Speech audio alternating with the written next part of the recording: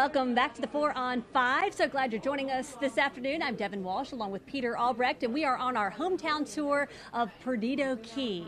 All right, so we've heard the phrase hillbilly, but have you heard of the phrase Beachbilly? Beachbilly, I like that. Yeah. And our Whitney Leibold spent some time, actually a whole day, with the creator of the Beachbilly Lifestyle, and I think after doing this report, she might be a Beachbilly herself.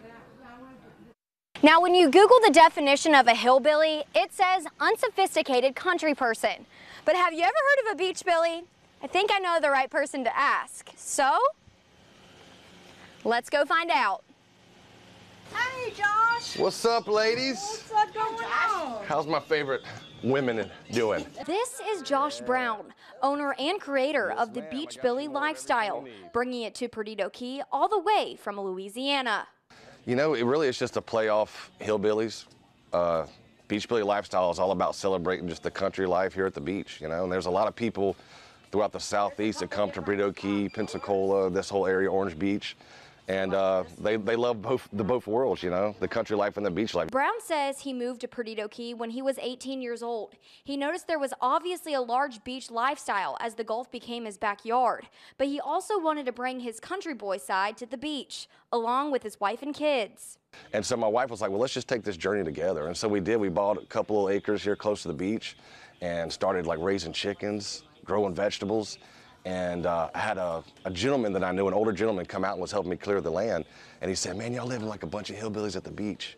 And I was like, hillbillies at the beach? I like that. Anthony! Buddy. What's up, buddy? How you doing? As you can see, Brown is well known around town, spending a lot of time here at the Perdido Sports Bar and Restaurant. Brown says he was sitting at the bar one day when he came up with the idea of doing a show on his lifestyle as half hillbilly, half beach. The show currently has one season with 8 episodes, giving viewers the inside scoop in the day in the life as a beachbilly in Perdido Key, Florida. And then the show, you know, we had like a little local show in our YouTube stuff. It was just a way to promote the lifestyle, to show people how to grow tomatoes here in Florida in the sandy soil that we have. And just kind of our journey with raising chickens and living this lifestyle. Brown has made a staple in Perdido Key with merchandise in various souvenir shops and being the face of the show.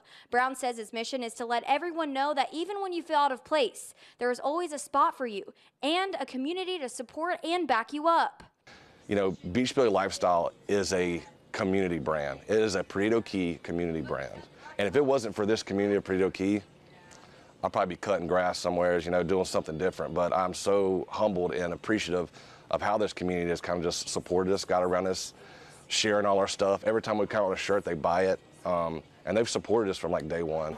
Now, Josh, now that I kind of have a better understanding of what the Beachbilly Lifestyle is, I think I kind of want to be a part of it. Well, Miss Whitney, you're awesome and you're hired. Yes. Yes.